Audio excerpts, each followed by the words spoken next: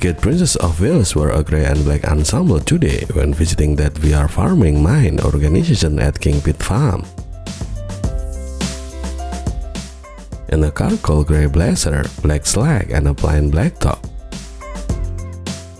The 42 years old looks stylish and professional.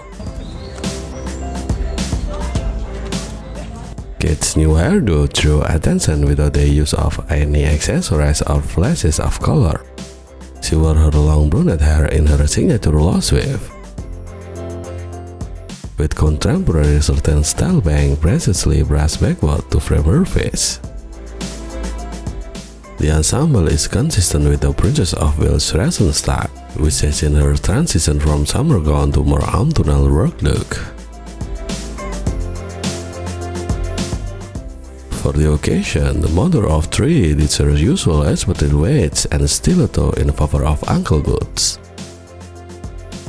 Kate created an understated style by pairing the leather shoe with a skinny tight black pant and a long line fitting blazer. Her jacket is the Mahé Vinco blazer, which retails at $525. The princess wore by Chloe leather trim sweat ankle boot, which include tonal leather trim and logo embossed heel tab. Unlike Kate's jacket, these are an older style that she has worn on numerous occasions. It dressed down her plain black top with an oversized pattern necklace in a light gold theme. The girl wore the Daniela Draper personalized gold minute moon necklace today. Kate appears to be without earring on this occasion, although she was seen wearing a bulky watch and engagement ring.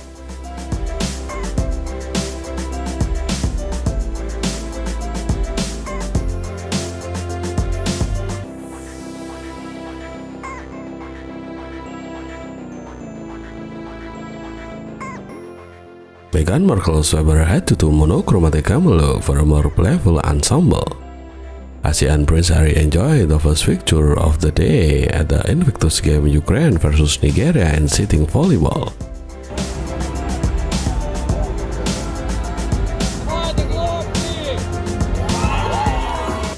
Harry and Meghan were all smile as they posed with a member of the crowd and said hello to fellow spectators. Earlier today, Meghan was wearing a completely different outfit as she and Harry met a NATO representative. For the volleyball match, the Duchess of Sussex changed into a more casual ensemble. Meghan wore a Ralph Lauren couple knit polo vest top, white jeans from Frame, and a black flat from Althusser. She appears to be carrying a black and white strip jumper in hand as she made her way through the crowd. The Duchess wore her hair tied up in a low ponytail with a set parting, and wore her usual gold watch. The overall look was effortlessly chic and hugged her petite figure perfectly. Meghan's polo pony embroidered v-neck knit vest from Ralph Lauren can be purchased for £145 from ASOS and Farfetch. Fans appears to love Meghan and Harry, with the Duchess swapping in the hook fellow spectator as they move through the crowd. Earlier today, Meghan wore head-to-toe Camel include the elegant Zanny blouse priced at £365, and with plaited wool blend with leg trousers in Camel. The trousers, which are by Gabriella Hertz, were priced at £1,325 at the Middleton's.